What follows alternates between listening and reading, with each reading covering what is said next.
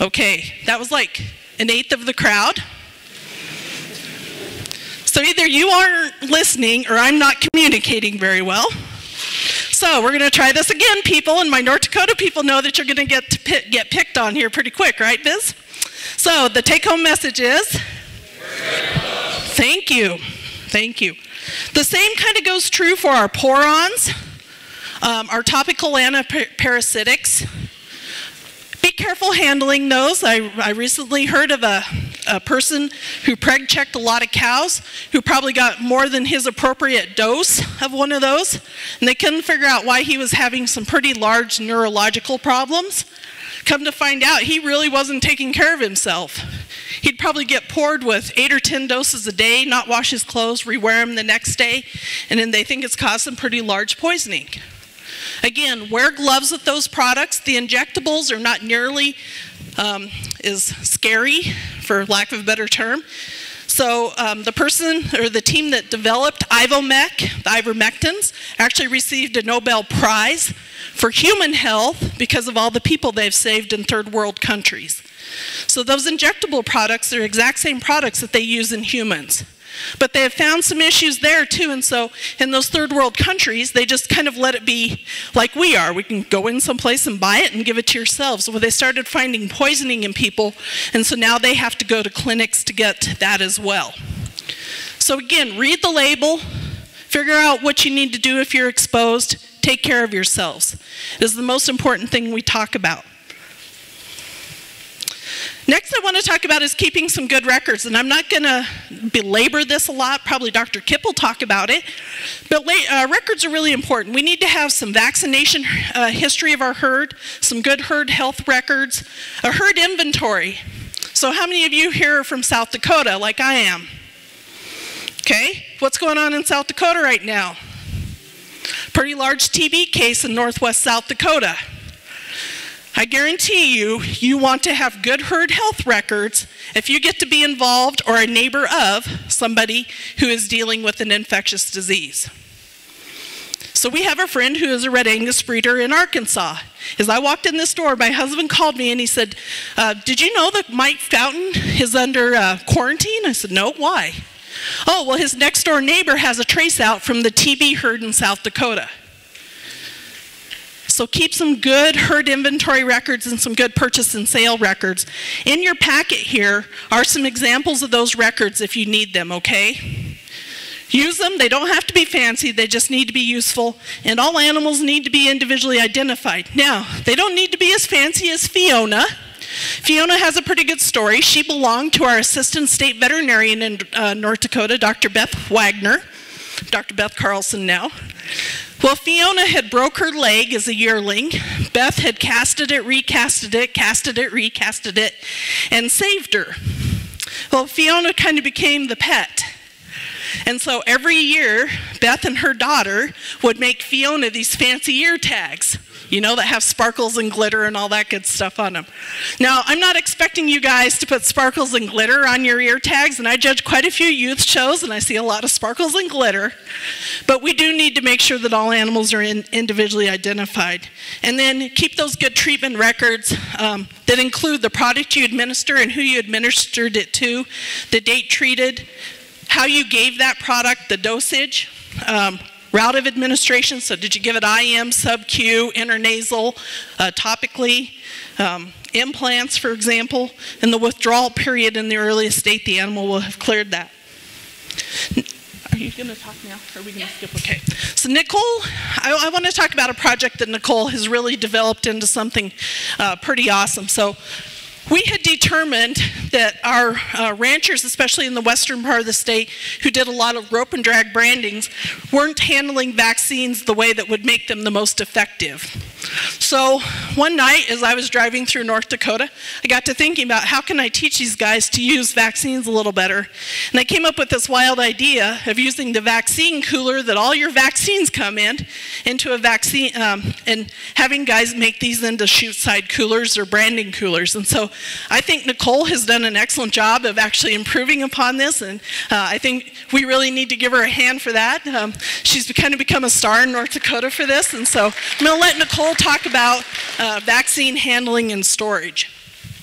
Thanks, Lisa. So when it comes to vaccines, we need to make sure that we're handling the way that they're supposed to be. When they come from the supply store or straight from the company, their efficacy is as high as it's going to be. We're the ones who damage that efficacy.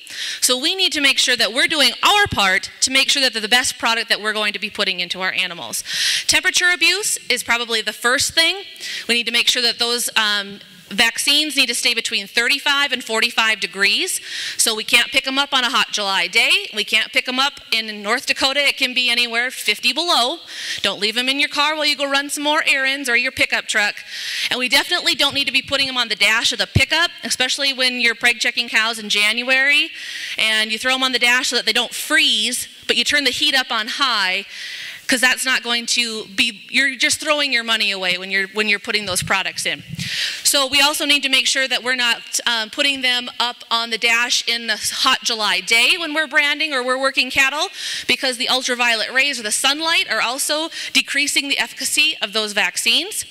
And if we're working cattle, we need to make sure that we're changing our needles and not disinfecting our needles, because what happens when we disinfect a needle?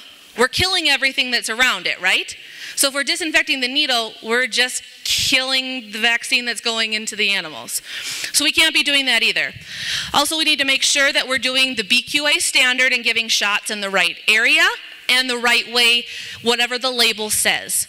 So with that being said, Lisa said that she, in the area of the world she lives in, she has a lot of rope and drags. I'm in the area of the world where I have cattle guys with crops or crops guys with cattle. So we don't have a lot of rope and drags. But we've put these together, and these are really inexpensive to use. If you get your vaccine from the dealership or from the company, you can use the styrofoam. Guys have modified these for coolers that they have just sitting around, old igloo coolers, so you can do it with those as well. But in case this one gets run over or jammed, or a calf decides that it's going to be his play toy, you can make another one for the next time you work cattle. So you're going to want to drill some holes in the front, and you're going to put some PVC pipe in those holes. And the reason for that is so that your syringe can sit in those holes when you're working. Okay? So that's the first thing. You're going to get a drill bit that looks like that, depending on the size of your syringe. Thank you. You're going to want to make sure it's appropriate for that. Now we have, in North Dakota, we have taken these and we've used either silicone or fill gap spray just to make sure that it actually is a cooler. So if it's cold, cold air's not coming out, outside, cold air's not coming in. And if it's warm outside, we don't have the cold air escaping. So we want to make sure that we seal these up as well. We also want to make sure that we're putting a thermometer into our vaccine cooler so that we can make sure that we maintain that 35 to 45 degrees. And we want to make sure we're either putting a heat pack or an ice pack in that cooler to maintain that degrees as well. Now, when it comes to our syringe, we want to make sure that we're taking duct tape or any tape that you have around and wrapping the syringe with it so that we're keeping those sunlight rays out of there, so we're keeping the efficacy as high as we possibly can. We also want to make sure that whatever syringe color we have matches the tag on our cooler so that whoever's running the gun knows where that goes when it's being stored. And we want to make sure that we have a marker pen so that when we've administered a vaccine to that calf, we can mark it that it's been done so that someone doesn't walk away and say, hey, did you give a shot to that calf? Because it happens, doesn't it? And you go, oh, I don't know. We don't want to give too many, or we don't want to give them. We want to make sure that we're marking them. We also want to make sure that we put the duct tape on the box of the vaccine, so if someone's going to refill it, they know exactly which vaccine goes in that syringe. And on those duct tape things, we want to make sure we have the dosage. So that if someone does pick it up, say you have to run, go get another job, or take a different job, or someone needs a break or something, they can pick it up. They know exactly what to give. They know where everything is. So that's the vaccine cooler.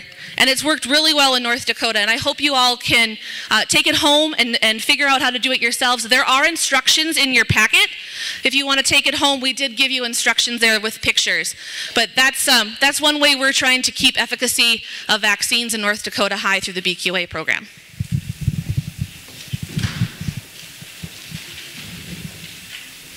So who's going to go home and make a cooler? We make a new one every year at our place, usually because somebody steps in the middle of it. But it's cheap. Our vaccine comes in one of these. I think I priced out this whole thing, minus the syringe and, of course, the vaccine, but with the paint stick, the pipe, the whole 9 yards, including the thermometer, and I bought an ice pack because I forgot to grab one out of the freezer, is less than $10. And so unless, you know, whoever steps on it breaks all that stuff, it's pretty recyclable and reusable. So I was asked to talk about darts. Now, Nicole, I hope we don't have to have the car ready. That's what I always say when I'm about to get in trouble. And I'm not going to ask who in this room uses a remote delivery system or darts. I won't make you go to confession today. And so I'm going to talk a little bit about the good, the bad, and the ugly. So one of the things that we know is that there is a huge logarithmic growth in the use of remote delivery systems or darts in the United States. In fact, it's reported that New Dart sold about 4 million darts in 2015. I had a veterinarian tell me about a month ago that he figures that 10%, 1 out of every 10 cows in the United States, if what the sales of New Dart is getting darted by a New Dart dart. 10%, 1 out of every 10. That's pretty crazy, okay? We have had in beef quality assurance some long-time concerns about the use, efficacy, beef safety, human safety, animal safety of darts. And actually beginning in 2012, NCBA and the Academy of Veterinary Consultants requested information regarding those things from the dart companies, and by and large they've been ignored. Because I think all of us realize that they're being used. All of us realize there's maybe a time and place for use, and so we would like to work together to make that as useful as possible for all sides. So here are the BQA concerns. You need to go shoot for the Olympic team if you can hit the neck on a calf that's moving with a dart. Okay? I'm not a good shot. Heck, I couldn't even hit the stupid coyote that was in our yard last weekend. It'd been better off for me to go out and chase him. So you need to be a darn good shot. We are very concerned about the correct route of administration. I'll talk about that, and the correct dosage. Probably from the human side, the consumer side, the packer side, there has been broken needles found in muscles and carcasses and cuts of meat. And we need to consider the best welfare for the animal and some human safety.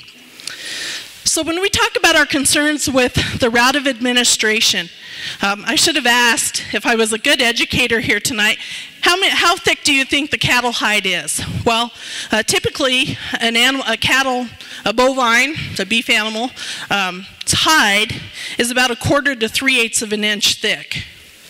Now, if you're living in the southeast where you have some Brahmin influence, it's probably a little bit thicker. If you're running dairy cattle, it's probably a little bit thinner, okay? Henry's the meat scientist. Am I kind of on target there, Henry? Dr. Kipp, am I sort of right there? Okay. No, I did not stand in Long Prairie Pack measuring the thicknesses of hides. I took some vet advice on that one. I know. Hey, where are you guys? Long Prairie guys, is that right? So changes in the labeled route of administration. So if you use a product that is labeled for subcutaneous use and you give that intermuscular into the muscle, so you go from underneath the hide into the muscle, that is a change in route of administration, and that requires an extra label drug use prescription from your veterinarian. Now, why is that? Because it typically changes the withdrawal time. So you might have a product that the withdrawal time is 7 days for one, and it goes up to 80 or 90 days for the other. So that's a really big deal. It also might change how that product works. It might be designed, for example, like implants, to work one way and not the other. And we know that for some products, the FDA, the Food and Drug Administration, has said that extra label use is prohibited. And 2 of those products are flunixin, you guys all know that as Banamine, and Exceed. So you cannot give those extra label. Now I'm going to give my little talk about Banamine, and it'll be quick. What is the route of administration according to label for Banamine? IV. Do you know what happens when you give Banamine any other way? The injection site lesions are awful. They're about the color of Nicole's shirt and jacket. And while that's really pretty on Nicole, it's not really pretty on a carcass. Nobody wants to eat that, folks. What happens to the withdrawal time? In some cases, over 300 days is what the withdrawal time becomes. So, that's why FDA has said, even for convenience, we cannot give Banamine any other way than IV, period. No ifs, ands, or buts.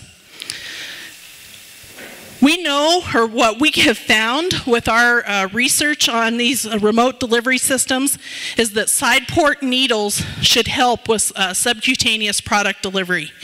And we do have confirmed reports of volatile drug residues traced to darts. So this is a picture of a bull that was euthanized at University of Nebraska at the Great Plains Vet Education Center by D. Griffin. And so what he did is he hung this bull up on, kind of a hoist. And then he took a remote delivery system, a dart.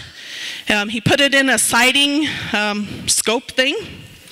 And he shot it at this bull. So you have an animal that's hanging up, dead, not moving. You have a dart gun in a vise at the same distance. And this is what occurred. D targeted the top of the bull's neck. He used 6 U-darts from New Dart containing 10 cc's of pin G and shot that at 10 yards with a green charge. 4 of those darts using a 3/4 triport needle delivered medication. Okay, so only 2/3 of the darts actually delivered a treatment. I don't know what you all spend on antibiotics and animal health products, but that's money down the drain if it didn't do its job. 3 appeared to deliver a full dose, 1 didn't deliver the full dose, and 2 darts ejected themselves and flew off, pretty much shooting the pin G on the ground. Okay, so there's the efficacy part.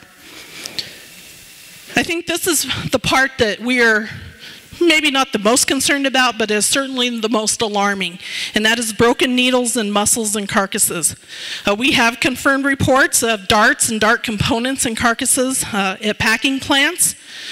We suspect this is because of the overpowering of the dart charge, pumping it too much, using too high of a dart charge, and then that dart actually goes through the hide. And I have to tell you all that if that traces back to your operation, that is an adulteration, and it is punishable by law, because that's food adulteration. And so it's prosecutable. So these are some darts. This is a dart, one dart, that was found at Cargill. Cargill is not the only packer to find darts. I will tell you that. Cargill is not the only packer. They found this dart in the beef round knuckle. So it was not in the neck. The round is the hindquarter of the animal. Here's that cut of meat. Do you all see the dart? Who wanted to have that in your brisket tonight, which, by the way, was a fabulous meal, and we should thank the Wulf family for that. But how many of you want to eat that again if you find this in your meat? You don't. I worked when a needle was found in a sirloin steak at a major steakhouse in this country. It went through the roof of a lady's mouth. They were sued. The restaurant sued. We were able to trace it back. But do you think that lady ever eats beef again? Would you? Maybe not. Yeah, and she tells her story everywhere. So this is where that dart laid or lied. And so with this, the Beef Quality Assurance Advisory Board has issued a BQA advisory statement on the use of pneumatic darts. And this is also in your packet. It looks like this. It's a front to back piece. So here's some reasons to use darts. Okay, we ranch in the breaks of the Missouri River. We do a lot of ranching horseback. I know a lot of you here do ranching horseback. That's That's rugged terrain. I was raised in the mountains of Colorado. I understand. It is sometimes really hard to get cattle to facilities or facilities to cattle in those situations. That may be a place for us to use a dart, okay? Maybe a place for us to use them are when cattle are too weak or they can't move or shouldn't be moved. But I will lay out the argument that if that is the case, we need to euthanize those animals humanely. The picture there on the screen is where the location for humane euthanasia is. It's not between the eyes. That is actually from the outside corner of the eye to the horn or pole. And so the next sheet, oh man, I thought it was the next sheet. This is what happens when you hire a government employee, sorry. Yeah, it is the next sheet, so I guess I did okay on the government. It says not between the eyes. I think it is our job as producers to know how to humanely euthanize animals. And when you shoot an animal between the eyes and they're not dead, that is not humane euthanasia. In fact, it's not humane. Period. And so read through this. It actually tells you the shot size that is the best to use. I will tell you, do not use hollow point 22s or actually any hollow point bullet. And don't use 22 long-range bullets because they shatter upon the impact of the skull, okay? And then human safety. Now see, I come from a place where we don't run very fast. I mean, obviously, I'm not exactly built like an Olympic runner. And I'm crippled most of the time. And so if cattle are a little aggressive, they go find a new career with American Foods Group on my plate some other day. But we do at times have aggressive cattle. And if that is a place in which we need to use darts, I'm all for it because human safety is number one, period, okay? So here's some thoughts on use. This should not be a substitute for management or stockmanship. I think Dr. Kipp is going to talk about some stockmanship. This is where I see darts being used all the time. We're in a hurry. We've got other stuff to do. We don't want to be good managers. I'm sorry, guys, to be calling a spade a spade. I live on a ranch. I know how things go. But if we are going to be the stewards of animals and the caretakers of animals, it is our job to be that. And we need to step up to the plate. When I hear guys tell me that they're using these things in feed yards to treat cattle, I want to go give them a lecture on quit being lazy. And maybe get in touch with Dr. Kipp to talk about stewardship and stockmanship, okay? They should not be used for vaccines. We need to use the correct type, length, and gauge of needles. 1/2 to 3/4 inch needles. And you know, we always talk about in BQA that smaller gauges are better, but not with darts. 16 gauge or larger with side port delivery, okay? Don't use barbed needles. Use a dart size that is equal to the dosage needed. Now, I had to give myself a crash course in darts. We don't use dart guns at our place, so I had to go to the neighbor's place and have a lesson. So if you need to give 10 cc's of product, use a 10 cc dart. If you need to use a 5 cc product, use a 5 cc dart, okay? What I hear guys doing is that they're using 10 cc darts and mixing stuff in it.